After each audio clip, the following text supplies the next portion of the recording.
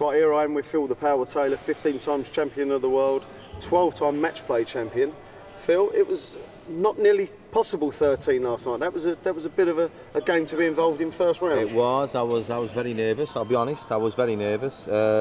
Started thinking about my new darts. My new darts are brilliant, and started thinking about it, which I shouldn't do really. You know, I'm an old pro, so shouldn't be doing that. But it come good in the end. You know, I wasn't on panic stations until I went 8 each. When I was 8-6 up, and I should have gone to 9 then, and then I started panicking a little bit. Well, Mervyn had 3 darts at 24 that could have turned the match on his head.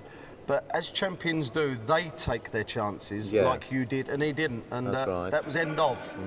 That really was. But in the second round, you have now got Ian White, who you played in the 1997 News of the World final. That's right. From Stoke. From Aston Villa. It was Aston Villa, yeah. Well, we've been practicing together, me and Ian did, for a short while, down at his place, and he's very, very good, and he's a lovely kid as well. So, being honest, if I was going to lose to anybody, then I wouldn't mind if it was him. But I don't want to lose. Don't get me wrong. But I hope he's a good lad. He's good for the game. Nice person. Good stuff. Phil Taylor talking of losing, and I don't want to bring it up again, but the world #1 is it's under threat. Looming. It's under threat. But if you win, then it's a done deal. It's yours again. Yeah. Well, I'm still #1, so. But it's. You know, I've been #1 for I don't know how many years, but I'll be trying. Going back to your change of darts, what brought that on?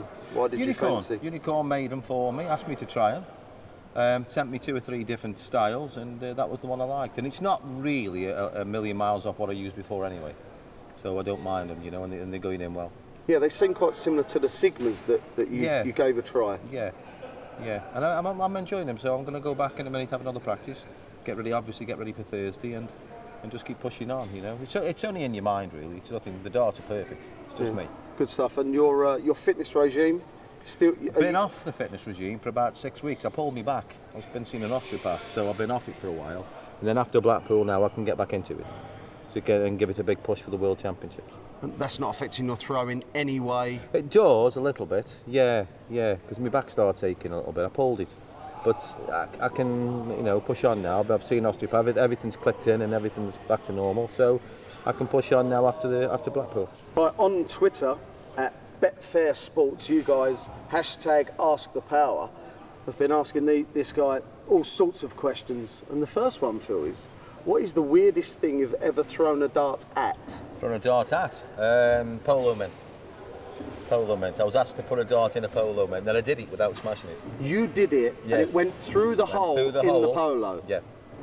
Well, I've tried it and I failed, I can tell you that. I did it, and it was a fluke. Total fluke. I've tried it 20 times after, and it just goes boosh everywhere. But when it needed to go in, you done it? The first time I did it, yeah, swear down. And it was in Fraser Hill's pub. That is typical Taylor, believe me. Yeah. Do you have any superstitions or pre-match rituals that you stick by every single time? No, not really. The only ritual I would have, I would get here maybe 3 hours early. I'd have 1 hour where I can do my bits of interviews and stuff for Sky, and then 2 hours to get ready. That's the only thing really. I'm very spot on time, very regimental with that. So that's just more preparation rather than superstition? Yeah. Excellent. Yeah. Another question, if you could be a professional at any other sport apart from darts, what would it be? At the moment, without a shadow of a doubt, is golf. Definitely. I don't play golf now, but yes, because the money is fantastic. And I'd have an helicopter and a plane and a big house. Well, I haven't got a big house, but I'd have everything. You don't have a Learjet somewhere parked in your back garden? Not yet. What other job would you have taken up, possibly, that if you wasn't as successful as you've been on the hockey? What would I have been doing as a job? I'd